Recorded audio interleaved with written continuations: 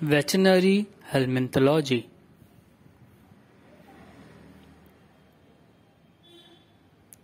Today we will learn about the family Opisthorchidae. Family Opisthorchidae. Parasite of this family lives in the bile duct, rarely in the pancreatic duct and the intestine. Intestinal ceca reaches near to the posterior extremity. The testes are diagonally arranged in the posterior part of the body. Excretory bladder has long stem and short branches. Here, the excretory bladder of the parasite has been shown. It crosses between the diagonal testes and form a Y shape. The intermediate host of the parasite are: first intermediate host is snail and the second intermediate host is cyprinid fishes.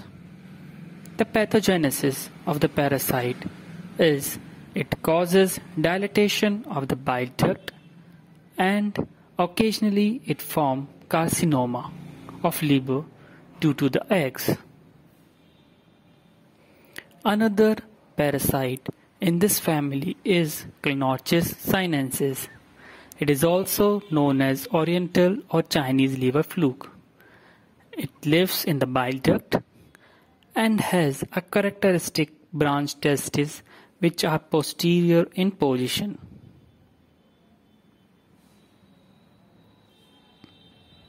The intermediate host is the same. The first intermediate host is the snail and the second intermediate host is the cyprinid fishes. Pathogenesis include catarrhal cholecystitis, cholangitis, cholangiohepatitis, and cholangiocarcinoma.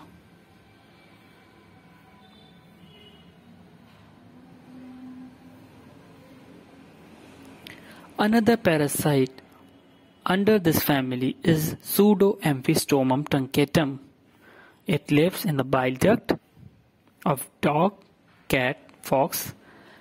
The posterior part of the body is truncate and also the intestinal ceca bend inward around spherical and horizontal placed testes.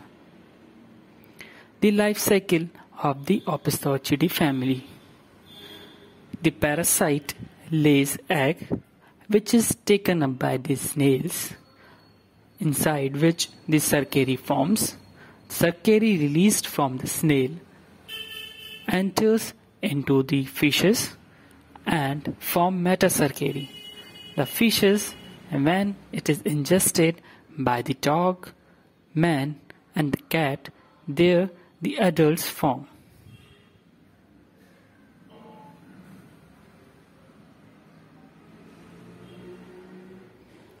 Thank you, and please like and comment.